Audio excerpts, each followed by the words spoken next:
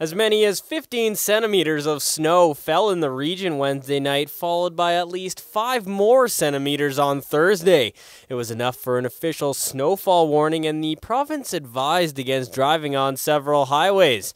Despite that, there was no shortage of accidents around the city due to poor road conditions. City crews did, however, work hard and fast to get the priority roads cleared, and as usual, nothing could stop the postman. Despite the hardships on the road, it meant fun time for kids and a nice blanket of snow for this weekend's Fire Festival and the upcoming Winter Festival. Meanwhile, cool weather is expected for the weekend and into the coming week. In Prince Albert, I'm Andrew de Souza.